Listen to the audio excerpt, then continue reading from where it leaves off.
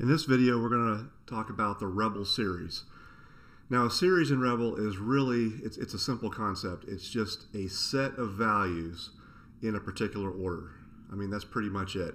A series can be a block, a string, dates, times, URLs, paths. It's a central concept in Rebol. It's used everywhere. It's very important. If you want to understand Rebol, you really need to understand the concept of a series and how it's used in Rebol. So we're going to, this page right now, we're looking at the classic Rebol 2 documentation. I first learned about series in this chapter right here, so I thought it'd be a good place to go back to. It's really makes the concept clear. It has a nice example, so that's what we're going to use today. So our first step in this discussion is to talk about how do you traverse a series. So let me scroll down here a little bit. Now, a series has a head and a tail. The head points to the first value of the series, and the tail points to one position past the end of the series. Let's go ahead and use this example. So we're just going to define a block called with three values in it: red, green, and blue. Those are just words. Colors, red, green, and blue.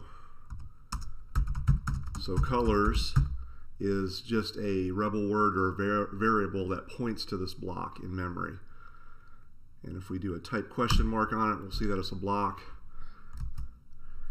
And if we do a head question mark, you'll see that right now we're pointed to the head of this block. There's a few more functions that are very useful: index question mark, length question mark. So let's see what that gives us. Index question mark colors.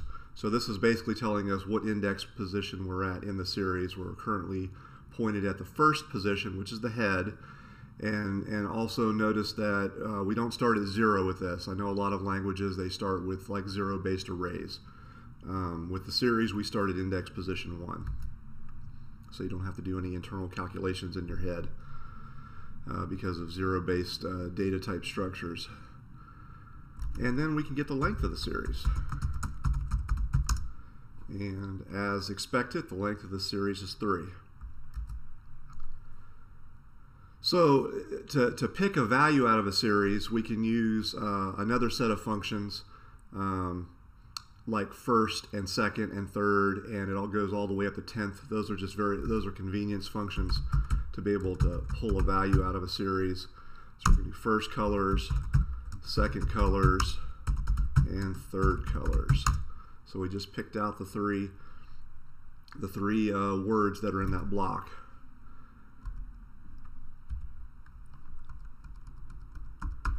Now, to traverse a series, we can use a function called next. There's several different ways to do this. This is one of them. We're going to start with this. So let's do colors, colon, and we're basically setting this variable again and saying next colors. So we're going to move forward in the series. Now notice that what it returns is green and blue. And if we check our index, we're now at index position 2.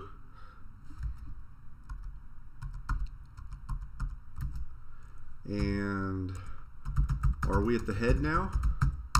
No, we're not. We're no longer at the head. We're at the second position in the series. Now notice if we do first colors, it's no longer pointing us to red, it's pointing us to green because we've moved forward in the series, and now the first value that's there is actually index position 2.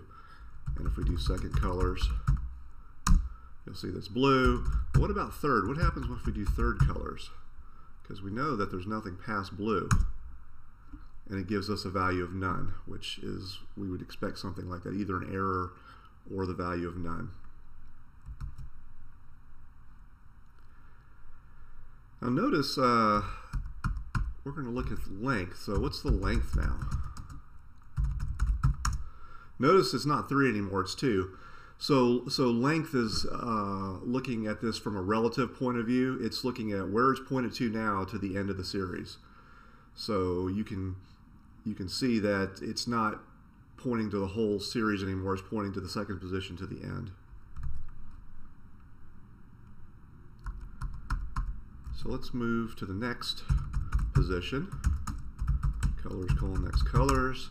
Now we're at blue, and our index position is now we're at the 3rd position. And notice that the length is now just 1.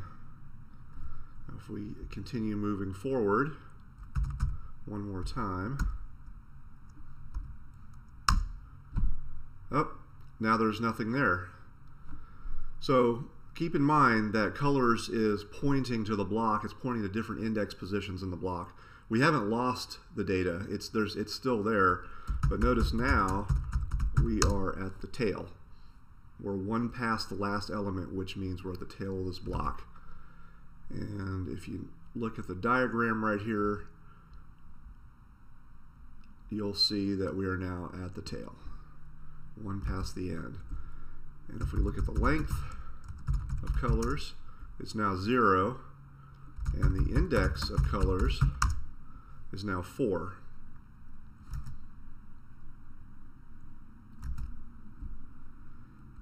And what happens if we do first colors? It returns a none. Now notice in Rebol 2, this example was originally done, this classical series documentation was done with Rebol 2, and then it actually gave an out of range or past end error when you tried that. And in Rebol 3, it just returns a none value. So one more thing, a couple more things before we end this video.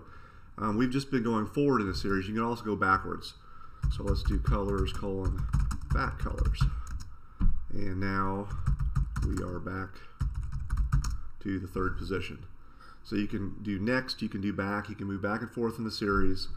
2 more functions I want to introduce, which are not actually shown until later in this chapter, but I think it makes sense to introduce them now.